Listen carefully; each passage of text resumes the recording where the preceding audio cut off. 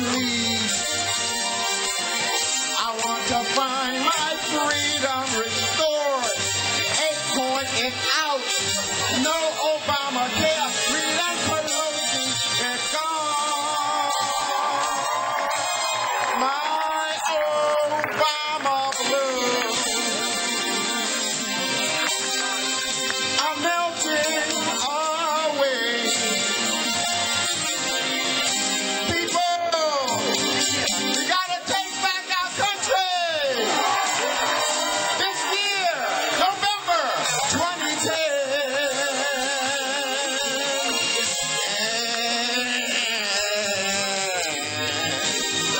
If we can stop them there, this socialist nonsense just doesn't have a prayer. But it's up to you, and you, and you, and the lady in pink in 2010. 2010.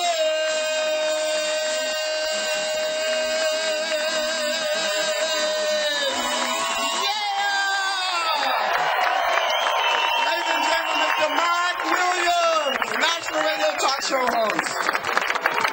Lloyd and the Lloydettes, ladies and gentlemen. You know, it's interesting. He says radio talk shows, which is true. And the last time I was here for a demonstration was in 1988, when the state legislature here, and I was on the radio at KFYI. Any KFYI listeners? That's back in the day. Bob Mohan and John Giese, and you remember those guys? Barry Young is still here, right? My man Barry. Well, the big outrage then was they were trying to cram a mandatory seatbelt law down our throats. And about 25 of us showed up one day, and we killed that bill.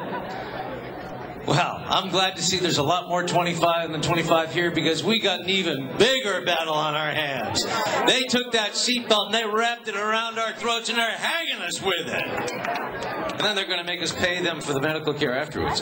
But before we get started, I want to bring up my colleague, our grassroots coordinator and the co-founder of the Tea Party Patriots, Amy Kramer, joining us from Atlanta, Georgia. Hello, Phoenix! Thanks for coming out today. What a beautiful day.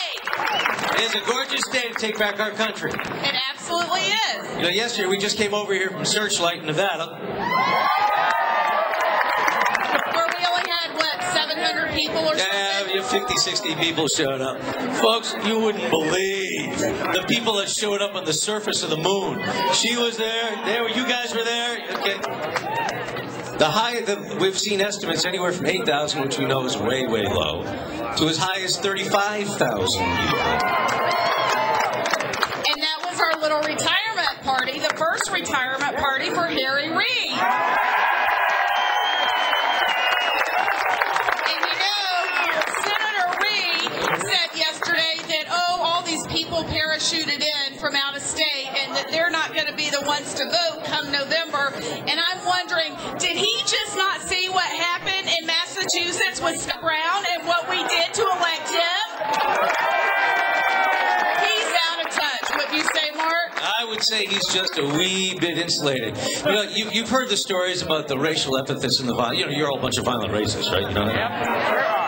Okay, get a load of this. I'm going to tell the story as quickly as I can because I don't want to get in the way of the program here. But yesterday, pulling into Searchlight, a group of union guys arranged on the side of the road to support Harry Reid, launched a facade of eggs at the buses, that's not very violent. But Andrew Breitbart, the blogger, was with them talking to them at the time.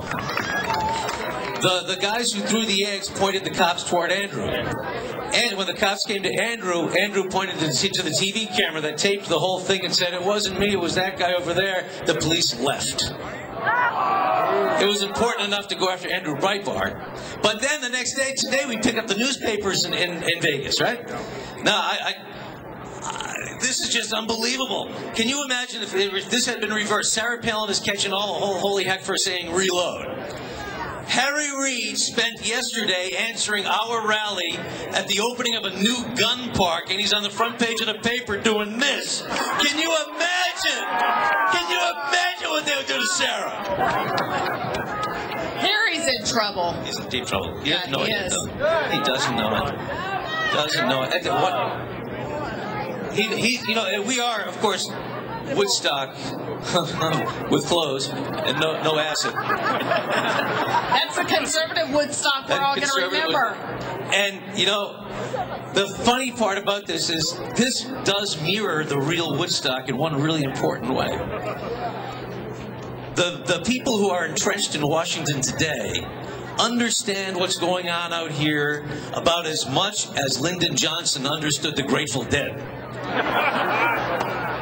They don't get it. Come 2010 November, this November, they are fired! We hired them, we can fire them. They work for us. November 2nd, we are going to vote those bums out.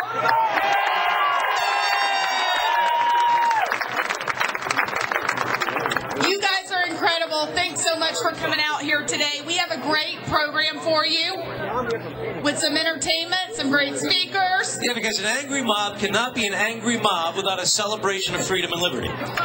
So that's what we're going to do. And that's what, folks, make no mistake, that's what this fight is about. If anybody thought this was some kind of ruse or some kind of farce or a lark, last Sunday should have taught you a lesson you never forget. This is a serious battle for America's soul, and America is the guardian of human rights worldwide, the only country ever founded on the notion that that's the whole reason why government should exist. And if I might borrow a phrase from my friend Barry Young and just kind of plagiarize and twist it a bit, they can have my Constitution when they pry it from my cold, dead fingers. Amen. That's all we need is our Constitution. So, you know, it's really important, our seniors, they're really an important group across this country, and I'm sure many of you have heard of the AARP, right? Yes. Well, there's a great alternative to the AARP, and it's 60 plus, and it's led by a gentleman who is a dear friend. Rocking through your town with a Tea Party Express, and we are getting down with the issues, shouting them out loud. We the people, we are speaking. Hey, can you hear us now? Well, look out, Washington, D.C., 'cause we are on a roll. And we're rocking across the country with a message to be told. The people, they are standing up all across this land. And they're sending you a message that we hope you understand. We're the Tea Party Express. We're rocking through your town with the Tea Party Express. And we are getting down with the issues, shouting them out loud. We the people, we are speaking. Hey, can you hear us now? Those bailouts have to stop. This must end. No universal health care. No cap and trade, my friends. Those bailouts have to Stop. That stimulus must end. No universal health care. Cap and trade, my friends. Those bailouts have to stop. That stimulus must end. No universal health care. No cap and trade, my friend. Those bailouts have to stop. That stimulus must end.